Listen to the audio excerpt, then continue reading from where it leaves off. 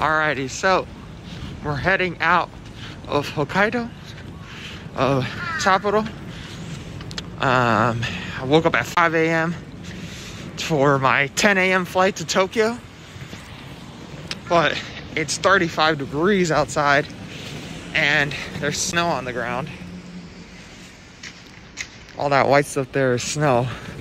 We're gonna try and run to get to the subway, how we can get warm, get to the bus stop. Right to the airport 3 hours before I needed to be here.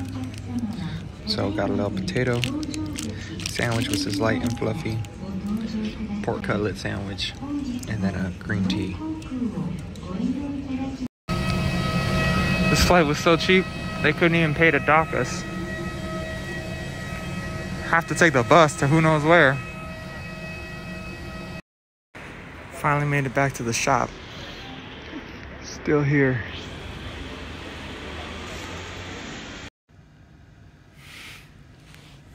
My pod for the next couple days in Tokyo.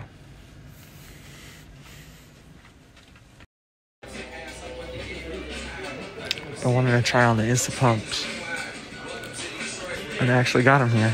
Might as well. It's not the main Shibuya crossing, but it's right next to it.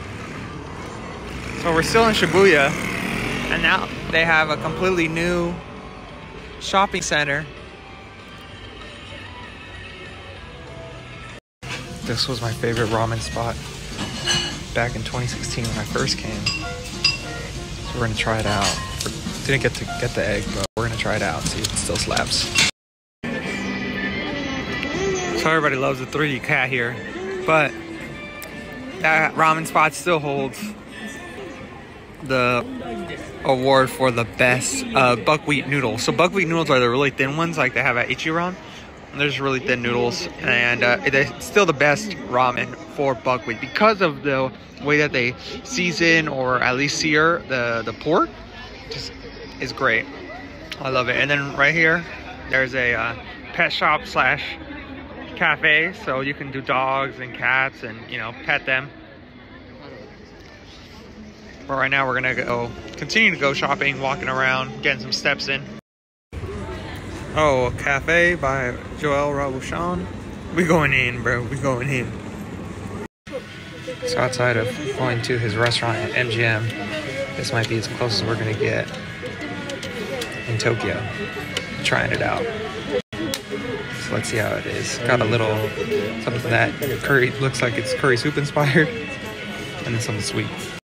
I love these little moss bonsais, except unfortunately I don't think they would ever make it past the traumatizing plane ride.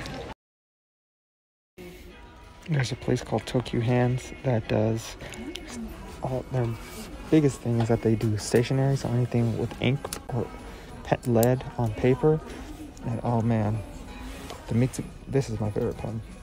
The Mitsubishi Uniball Jetstream. Ooh, this thing writes so smoothly. It's never failed on me. It's a clicking pen. I like the clicking pens rather than the pens that have caps on them. I don't like the ones with caps on them. I like clicking ones. And this is an actual ink, so you can write on it and then it won't smudge afterwards. Whereas if you get the other ones, like the Pilots, if you get these Pilots, they will smudge, especially because I have sweaty fingers. These do not smudge. It's clicky, and they have a 0.38 lead and a 0.5 and a 0.7.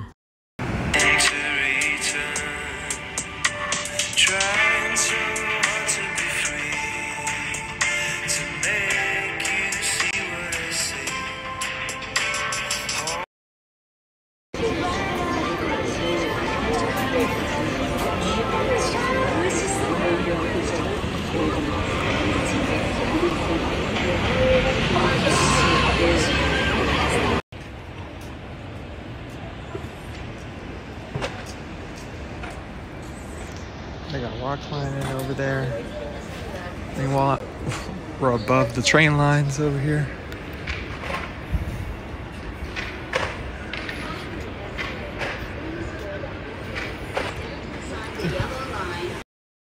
There's also a volleyball court, mandatory Starbucks.